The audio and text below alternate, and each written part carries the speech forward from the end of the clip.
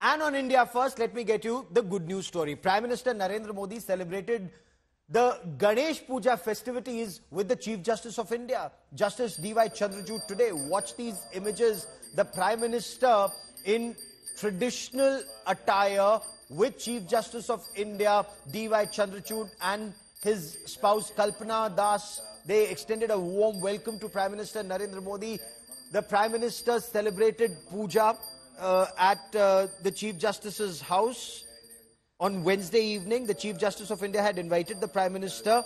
He joined the family for the Ganesh Puja. The Chief Justice's family was also there. This actually indicates and shows the bonhomie and the excellent images of the executive and the judiciary coming together, celebrating India's culture.